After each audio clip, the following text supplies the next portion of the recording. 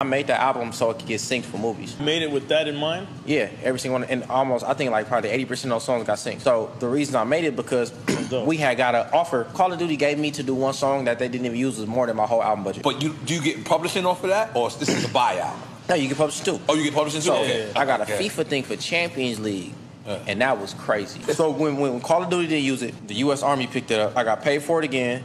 They didn't use it. Then after the Army didn't use it, Spider-Man movie used it. So this is all the meantime I'm making this album, and I'm touring. I'm like, all right, so if I can get 10 songs, every one of these songs can get synced, then I don't need nothing else. You feel me? I love that video right there. That's pure strategy. I love how Vince Staples, you know what I'm saying, like thinks about what he's doing and how he analyzed the whole situation with his prior ability to get sync licensing on particular songs.